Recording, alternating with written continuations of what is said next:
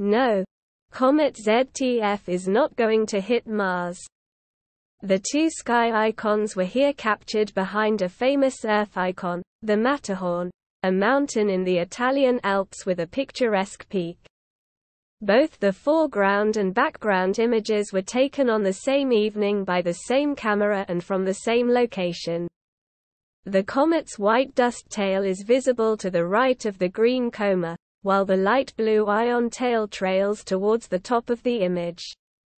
Orange Mars is well in front of the numerous background stars as well as the dark nebula Barnard 22 to its lower right.